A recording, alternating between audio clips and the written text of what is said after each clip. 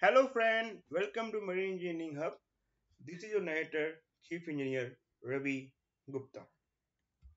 Today we're going to talk about history and evolution of the Marpol 73-78. In today's video we'll see what are the history which causes the development of Marpol. What are the major accidents in the history which causes the amendment in the Marpol. And after that we will see that what are the sources of oil pollution in Annex 1 and what are the chapters of Annex 1. So this is the part 2 of the Marpol series. If you want to watch the part 1, I will share the link in the description box. Friends, Marine Engineering Hub is a platform which makes video like this, which will be beneficial for your examination purpose and also for your ship leader service. So please do subscribe. When you subscribe, it provides us the encouragement to make the video like this always. Friends, if you want to clear the exam swiftly and more fastly, then please join our membership. You will watch able to watch the video which are yet to be released and you'll watch exclusive perks. Friends, let's start the today video. So what are the things which led to the development of Marpol? The first thing is the Tory Cannon. If anybody asks you why the Marpol came, you should talk about Tory Cannon. The Tory Cannon is the thing which led to the development of Marpol, which came in 1973. What happened that a ship named Tory Cannon causing a oil spill because of the grounding in the Spain and Portugal coastline, which was very bad and very massive in nature. As you can see, this is the sea impiredness, like that the oil spill occurred. And after that, what happened? The cleanup cost was too much. Because of that, the IMO came up with the Marpol 1973. While the Marpol 1973 was yet to be adopted, in between, Argo merchant named ship again caused the oil spill, which led to the rapid revision of the Marpol 73 and addition of segregated ballast expanded and productive located, and IGS was implemented and Marpol was adopted in 1978 with certain exemption. After that, in 1989, when the Marpol was adopted in 1983, Annex 1 and Annex 2 was a part and Annex 5 was a part. At that time, what happened? Exxon Valdez accident took place. What was Exxon Valdez? Exxon Valdez causes a pollution in the US water because of which the OPA 90 came, Oil Pollution Act came, and US banned the use of a single hull tanker. So this Exxon Valdez was the single hull tanker ship which causes a pollution in the US water, which led to the development of OPA 90, and US banned the single hull tanker in their coastline and led to the double hull configuration. So in 1992, Marpol came up with the division of double hull.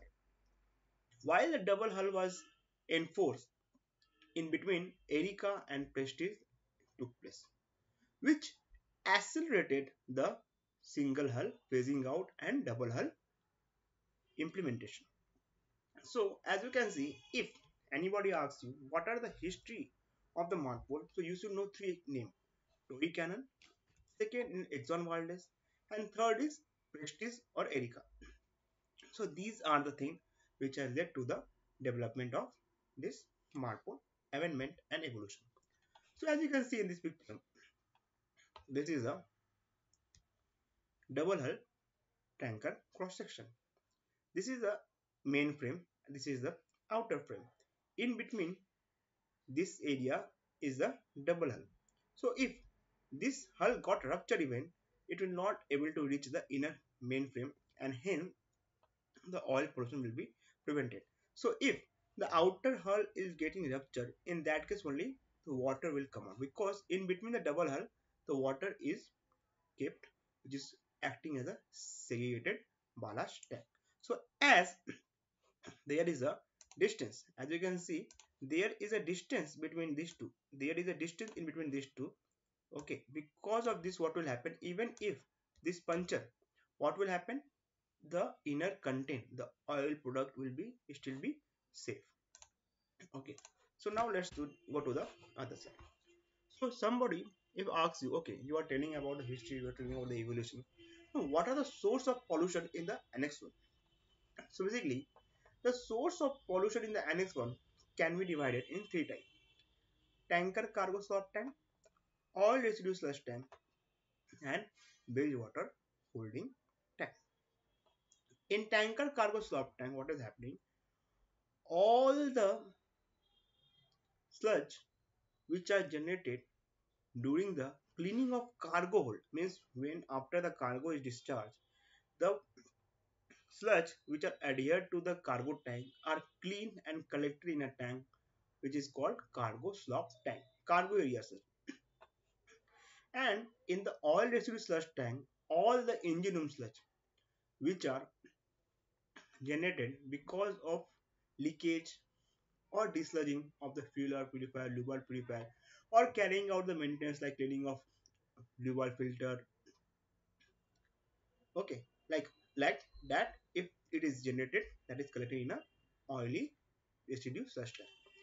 Moreover, if you have a gland packing, or if there is a leakage in the water pipeline, or if there is a flange gasket leakage, in that case the water may accumulate. That is collected in a bilge holding tank. So whenever we are designing a ship, our main aim, what is the main aim? The main aim is that we should able to design a ship in such a way that it will minimize the oil discharge. We are also designing a ship in such a way so that we will able to provide proper treatment to the bilge water by OWS. We are in OWS, what we are doing, we are treating the bilge water which are generated on board before sending it to the sea by passing it to the oil filtering equipment, which sees that the water which is been thrown overboard are less than 15 ppm content of oily stresses. After that, if you broadly classify the waste of the sources of the oil pollution, we can classify in two parts, first and second part. First part is the engine waste. This is basically oil which we are treating with the oil water separator, oil content meter, and we are sending it to the port reception facility. And second is the cargo tank, which we are treating with the oil discharge monitoring equipment ODME, or we are also sending to the store reception facility. After we are giving to port reception facility, or we are treating with the ODME or OWS, we have to record, we have to maintain all the record in a oil record book, part 1 or part 2, which will clearly indicate how we are handling and how we are transferring the this sludge which are generated on board. After that, let's see what are the chapter of Annex 1. So the Annex 1 can be broadly classified in 9 chapters. The first is a general, the second is the survey and certification, which talks about how the survey will carry out, how certification will happen. The third is the what is the requirement of masonry space, which talks about Revolution 14, 15. Cargo area requirement talks about slop tank, reception facility. After that, how the pollution can be prevented during the transfer of oil cargo between the sea. So this is the STS operation they're talking about. So these are the many chapters which are covering Annex 1. We will be covering the Annex 1 in our upcoming video. So please remain tuned. If you want to watch the part 1, please find the link in the description. So friends, in today's video we have learned what are the sources of oil pollution, what are the chapter in Annex 1, what is the history of Marpol, and what evolution causes led to the development. And if you want to learn more, please do subscribe and please do join our channel. Friends, if you find you have learned something, please do subscribe.